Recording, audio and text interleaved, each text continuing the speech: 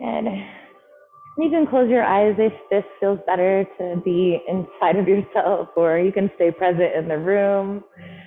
But start to sway yourself to a complete stop, finding your good standing position, maybe rolling the shoulders down your back, palms facing the front mirror, engaging your abdominal muscles, spreading the toes wide onto the floor. Take a big deep breath in. On your exhale, soften the chin into your chest, round your shoulders forward, scoop your belly button deep toward your spine, bend your knees over your toes, and then bring your body down to rest your chest onto your legs.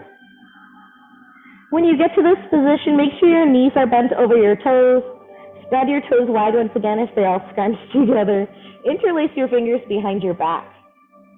Relax your hands at the small of your back. Give your head a little shake right and left, nice and loose. And then up and down. And then stop your head. Take an inhale and use your exhale to straighten your legs, engaging your quad muscles to feel your chest coming closer to your thighs. Keep your chin relaxed.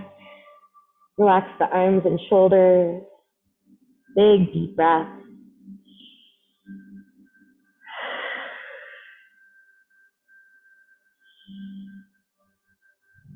And then relax your arms to the floor. Soften the knees once again over the toes. Keep your chin tucked into your chest. Roll yourself back up, one vertebrae at a time, bringing your head up last.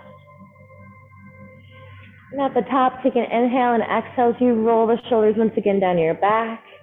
And then bring your hands to a book, facing palms in toward you. Roll in the fingers. Gentle pressure on the back of the palms. Rolling it all the way around. Breathe in. Reverse direction.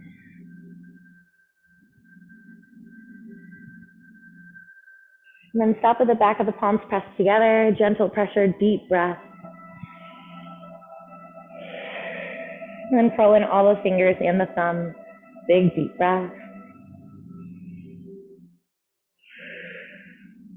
And then shake it all out and give yourself a hand.